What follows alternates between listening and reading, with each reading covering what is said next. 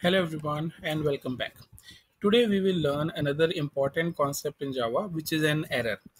It is no class def found error. If you remember in our previous video we have seen what was class not found exception. Both of these seem same but actually they are not. The one we have already discussed is an exception, but the one we are going to discuss today is an error. Although one is caused by the other that we will see when we have the coding session in detail. Now let's see when this error will be thrown by JVM.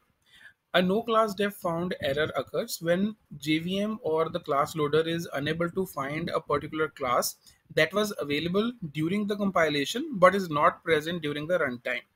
From the definition, it may seem same as class not found exception, but actually it is not.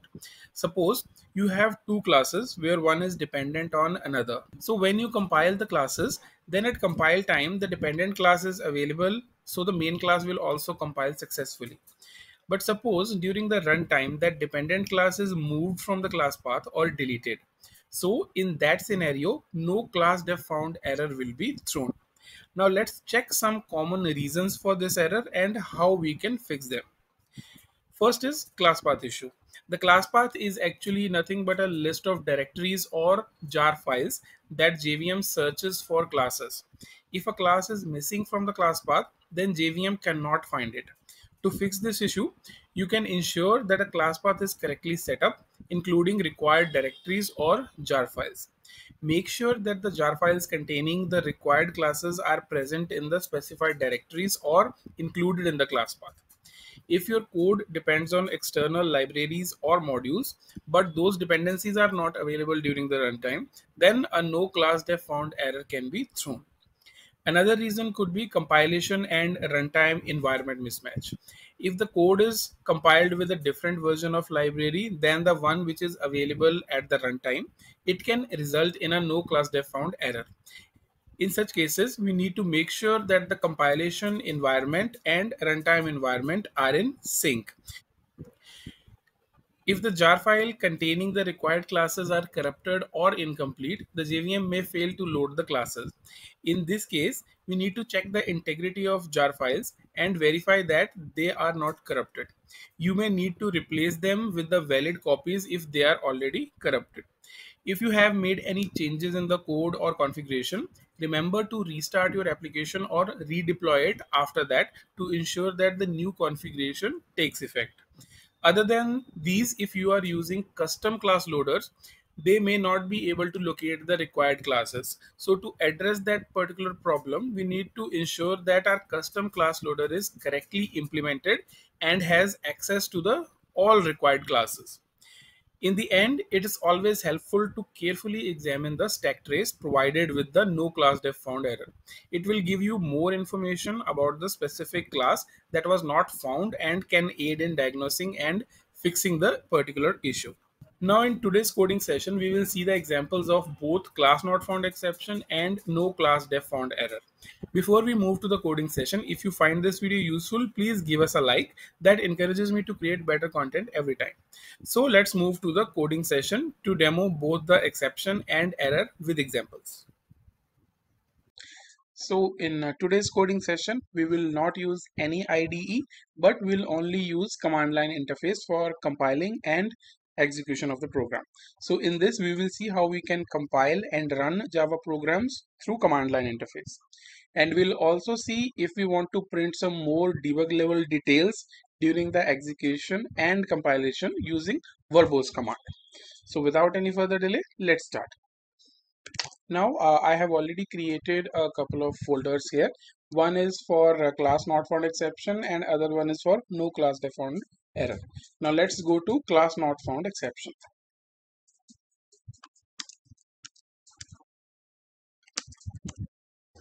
And if we see here, we only have the source file of myservice.java. Now let's try to see what is the content of this particular class. So this is a very simple class with one main method and where we are printing welcome lazy programmer. So now let's see how we can compile a Java source code and convert it into a bytecode which is .class file. So for that we have Java compiler which is Java C. So if Java is already installed on your system and added into the required path, and if you type only Java C in the command line, you will see output something like this. That means Java is already installed and configured, and it will tell you how to properly use it. So here we have Java C, then we can provide options, and after that we need to provide the source file. Okay, so without any extra details, what I will do, Java C, and after that my source file which is my service.java. It will convert this Java source file into a .class file. .class file is nothing but a bytecode which will be running in JRE.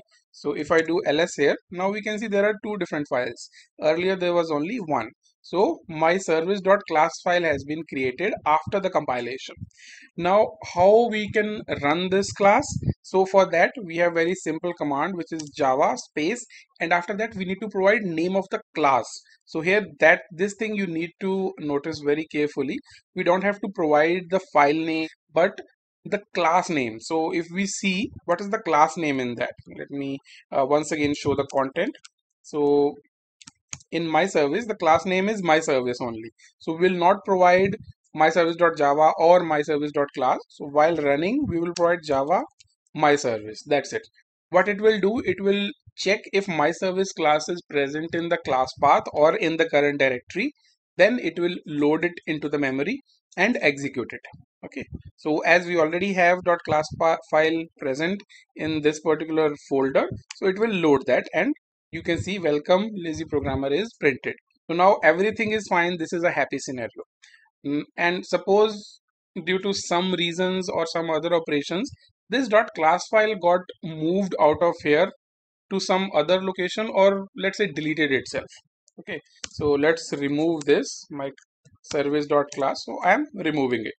Now in my current directory only I'm having my service.java, and this class file is not present in any of the other class path directories as well.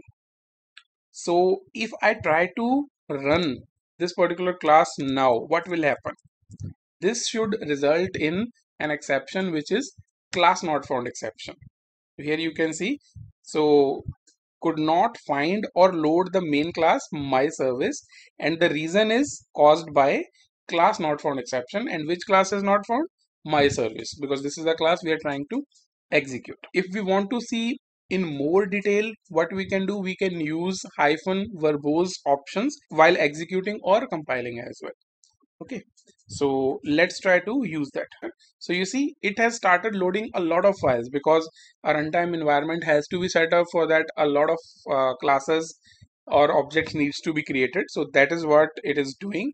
And in the end, if you see here, it is trying to load this particular class and is not able to find it. At this point it has raised an exception, and after that JVM is shut down. So how we can fix it? So we can fix it by uh, getting the .class file again out of the source file by compiling it and placing it in the class path itself. So let's try to do that. So now with the compilation also I will use verbose option so that we can see the complete detail. Okay, so here you can see what all operations that it has done. So let me go on top a little bit. So here you can see it has started parsing the simple file object which is myservice.java, and after that it has started loading the few modules which are required for the compilation. And once it has started checking the my service, it will start loading few more modules like serializable, auto closable, system class. And as I am using system.out.println, so the required classes which is system, print stream, all these classes are loaded and compiled with the main source. And once everything is done, it will write the bytecode to myservice.class. If we see in this folder, now myservice.class is available. Now let me execute this class once again with the verbose option. So we will see what all classes it's trying to load. So now I'm executing it. So here again you can see it started loading. So it's a class and operation is load. So it is loading all these classes for preparing the runtime for Java application to execute. And in the end, if you see here itself, it has loaded this particular class as well from the source. So source is nothing but a file which is present in this location. Okay, so once it is loaded, then the execution is done and welcome lazy programmer is printed. So here you can see how the class not found exception has occurred and how we have fixed it. Now let's move to the second concept, which is no class def found error. We have two different classes. Let me print the content of both these classes. So here we have one class which is another service. It is having one constructor which is printing that we have loaded the dependency. That means its object is created.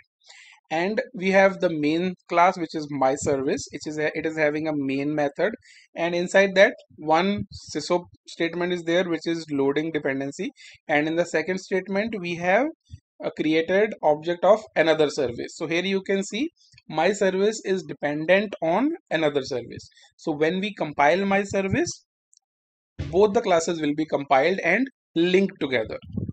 And as we remember, no class def found error occurs when a class is present during compile time but not present at the runtime. So let's try to demonstrate that. So I am compiling my service class. So after compilation of my service, if I check the content of this folder, we have two different .class files created. One is my service, another one is another service .class. So both of these are linked, like my service will have instance of another service or linking to this class. So if I try to execute this my service class now, I will be able to see the complete output, loading dependency and loaded dependency. So till this point it is fine, because again this is a happy scenario. Now suppose for some reasons another service class is removed or deleted. Okay, now what we have, we only have my service dot class, but this class is linked to another service dot class as well, which is not present now. So if we try to execute my service now, then what will happen? So it will result to into an error, which is no class def found error. And which class definition it is looking for? Another service. And its main reason is class not found exception. So in the beginning of the video, I have already said that one is the reason for another. So in this case, no class def found error has been raised due to, because you can see it is caused by class not found exception. So how it can be fixed? Again, we need to make sure that the classes which are linked together, they should be accessible or present at the time of runtime as well. So again, what we can do, we can compile my service dot java again. What it will do, it will see what all dependencies that this class is having, and it will compile them as well. But we can do directly compile the another service as well, and that will result into bytecode creation of another service, and during the runtime my service class will be able to find the bytecode of another service which it is linked to, and it will execute successfully. So now let's compile another service, and with that we can see we have another service.class file created, and if I try to run my service now, it will work perfectly fine. So that's it for both of these concepts. So if you like the way this concept has been explained, please do give us a like and share it with your dev community. And thank you so much for watching. Keep learning.